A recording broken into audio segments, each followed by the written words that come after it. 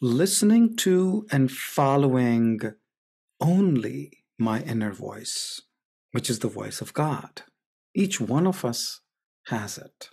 When that voice is heard, that may mean different things to different people because there's no sound to it. It can be a thought, it can be a feeling, there can be a conversation going inside, it can be something that you actually heard inside of you, inside your heart. What it provides for me is clarity. I am so clear about it. I can see it. It is enlightening because as if someone has shed light on the subject and I can clearly see it. It's usually very simple or simplifying, no matter how complicated or convoluted the subject or the matter or the dispute may be.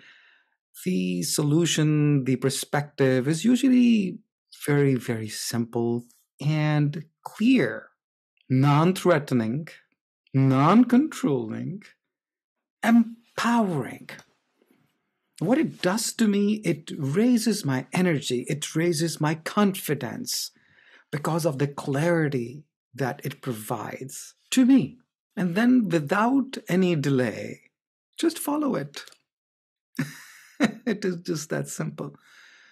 Phyllis used to have this secret that she revealed when she was asked often in seminars and training programs.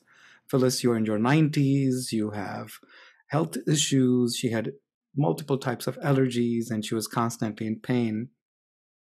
But she had high tolerance or high threshold for pain. Over time, she developed it. She was like, what is your secret? That how come you can travel around the world, live by yourself, despite medical conditions, and you have so much energy throughout the day? She revealed her secret as she would turn within and ask the high C, what do you want me to do right now? And whatever came through, without judgment, it could be a phone call, could be someone knocking at the door, a thought that came in her mind. She might be reminded of something to do. She would just act on it. And then again, tune in to that inner voice. And that's how she lived her life. Meaning that you're committed to it. You listen to it and you follow. And the inner voice is rather simple and clear. I cannot stress enough about the simplicity and the clarity of that voice. It is so clear, so firm, so definitive that there is no dispute. These are just words that I'm trying to give because each person's inner experience would be different.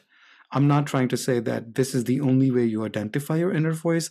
I'm telling that this is my experience. I remember 3-4 years ago during my last Bal Vikas or Sai spiritual education class, this was my inner voice telling me. The lesson was, what is one thing when you learn, then you don't have to learn anything else?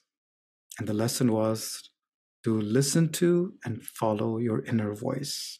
Because once you tap into that reservoir, everything is revealed. Everything is given. I love me.